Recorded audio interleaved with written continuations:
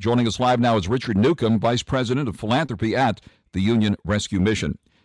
Richard, thank you very much for taking the call here in the midst of this storm and this crisis. Give us an update on what's happening there. Good afternoon, Frank. Thrilled to be with you on your show today. It's a dire scene here. You know, homelessness is out of control here in Los Angeles County, up 9% the past year to 75,000 human beings that are experiencing it. But the sad number is 73%, 55,000 have nowhere to go today or over this 3-day window with this terrible storm. That means there's 55,000 human beings living in a car, an RV, a tent, a makeshift shelter, and just no place to go. So it's challenging. I think more people die from hypothermia in Los Angeles when a storm like this hits than they do in New York City, because New York City has a law that if it's below a certain temperature, you have to come off the streets. And they also supply much better services. They only leave 5% of their population that's experiencing homelessness on the street. So here we're 73%. What is the situation there now? I know you don't turn anyone away, and sadly, more families are homeless, right? Women and children, seniors. What is the scene there today? Last night we had 1,356 precious souls in our 3 different locations. About 950 of those were moms, dads, and kids. Nearly 200 were seniors. And we do all that without government support because we have sober living in our facilities. You know, if you take government funds from the city, county, or the state, you have to operate your organization under the harm reduction model, which means people who are allowed to use drugs and alcohol. And, you know, we just don't embrace that policy. And so we have room for more. You know, it's going to be cold. It's going to be wet. And I check with our VP of Emergency Services, and we have probably 50 spaces for anyone that is in a dire situation and would like to come off the streets, that we could welcome them in tonight. And it's not just for a 48-hour window at emergency shelter. We have fully wraparound services. We collaborate with Pepperdine, USC, UCLA for medical, dental, mental care, and you know, maybe somebody will come in through our doors in the next 48 hours and move on to a better life from all that we have to offer here. On the air live with Richard Newcomb, Vice President of Philanthropy and Social Enterprise at the Union Rescue Mission in downtown Los Angeles. You're reaching the business audience here now, Richard. I know you had a fantastic supporter in the business world. He was a giant and also a great friend, and also had appeared on this program over many, many years and many times, and that is the late, great Scott Minerd, who was the chief investment officer at Guggenheim Partners, who unfortunately passed away just over a year ago. I know he was one of your biggest supporters, and we all miss him very, very dearly. But for those who want to follow it in a giant like that, what's the best way to support the Union Rescue Mission?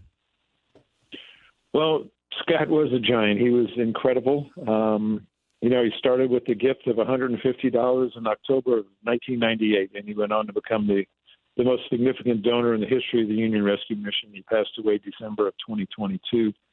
And we've doubled the size of Union Rescue Mission over the last 5 years. So we're from a $27 million organization to a $54 million organization, now have 3 locations, built a family center in South LA that is just thriving and doing great work, thanks to his support. And so with Scott exiting the planet, it's more challenging. You know, it takes $96,000 a day to run this organization and for our 3 locations. So we would love people to come alongside of us and help us do this work. I mentioned earlier, we don't take government support.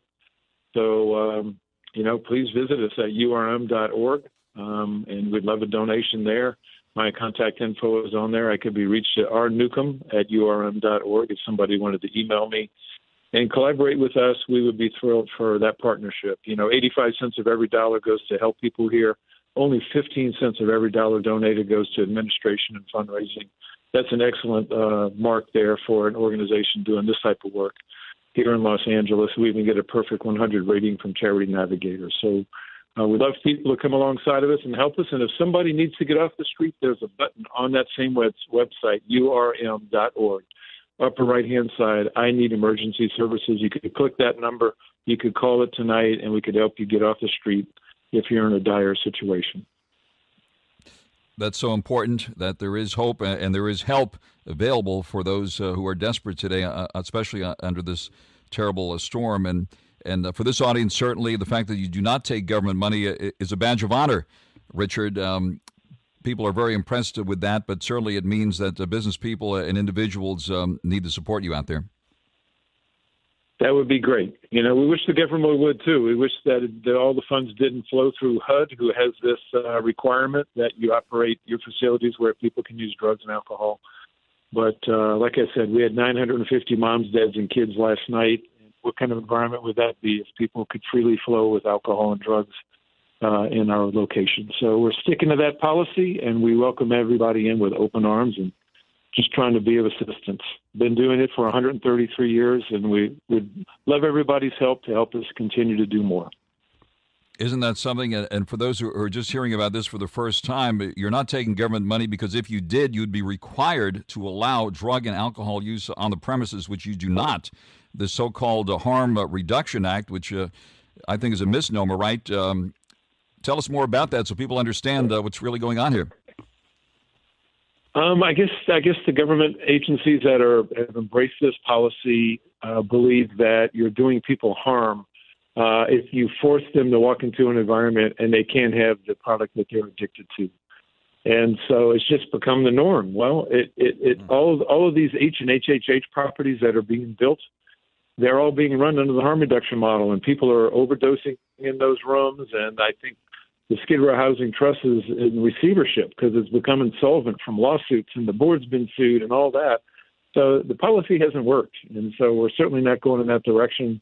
Wish they would change the government policy. Again, 85 cents of every dollar is going to life-changing programs are very efficient. So I wish the government would change that and would help support us. We could do even more. We've doubled in size the last 5 years. If we could have the community and the government supporting us, just think how much more we could do.